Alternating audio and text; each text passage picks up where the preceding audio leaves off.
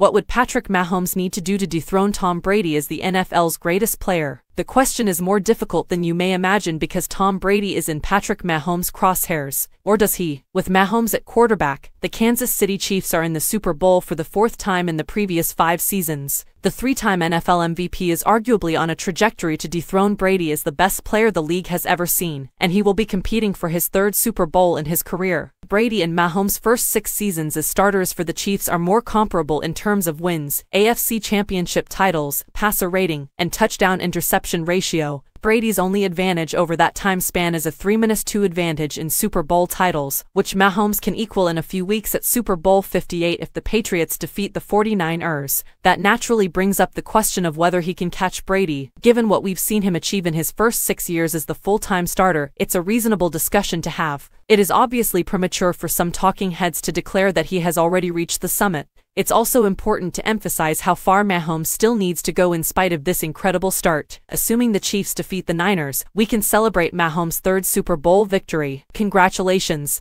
You're just shy of breaking Brady's record with 7 Lombardi trophies. And in this jockeying for all-time status, how do we account for their head-to-head matches? Even if Mahomes matches Brady's 7 touchdowns, the veteran quarterback has a 2-0 playoff record against him, having faced him in the NFL's biggest games, including Super Bowl LV and the 2018 AFC Championship.